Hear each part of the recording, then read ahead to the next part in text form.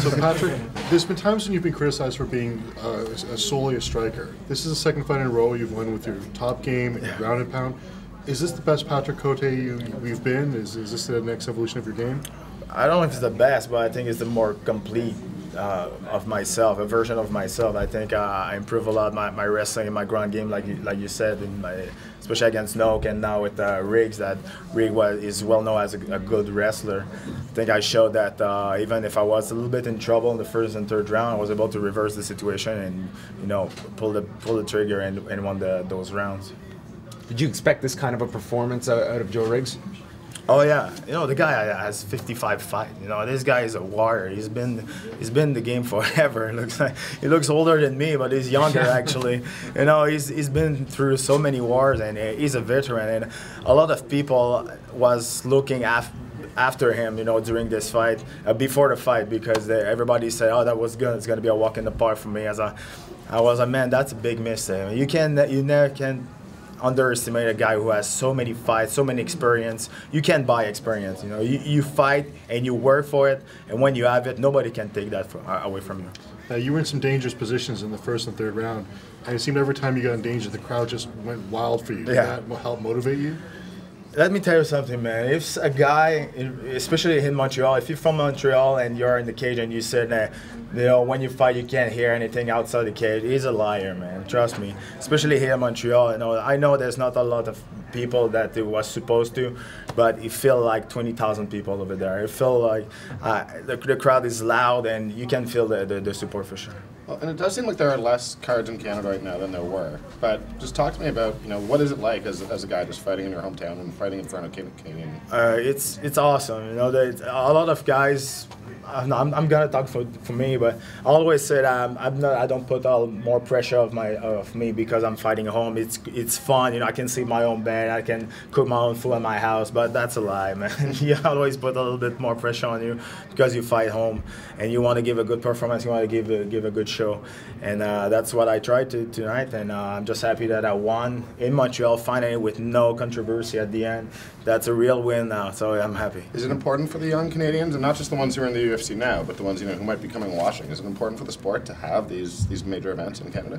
Oh, for sure. The major problem here in Montreal right now, and not in Montreal but in Canada, it's serious organizations who are able to develop young talent. Because in Canada, in Quebec, in province of Quebec, we have a lot of young kids. They're trained with the best, but they can't fight anywhere. So it's hard to just build those guys to, replace me, replace George, because one day we're not going to be there. Trust me, I'm not going to fight until 50.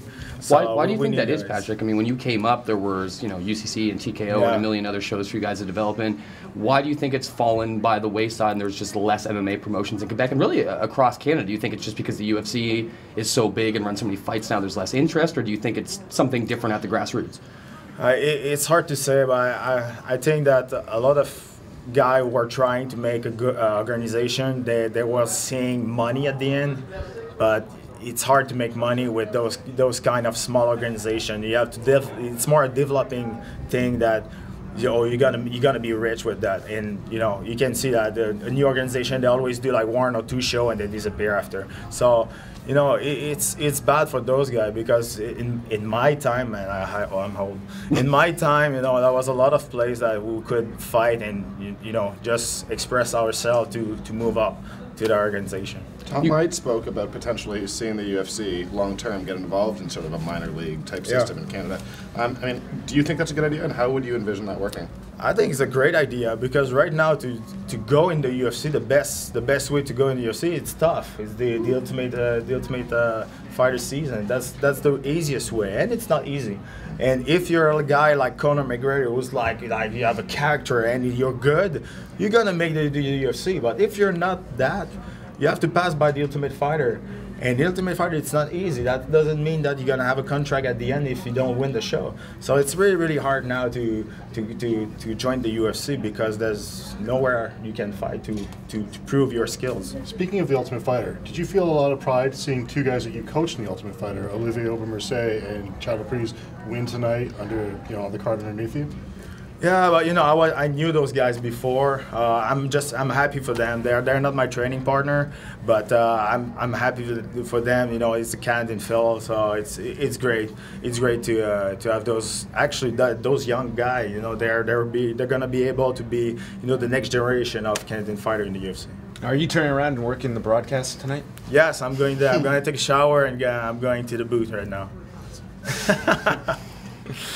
So what fight are you looking most forward to calling?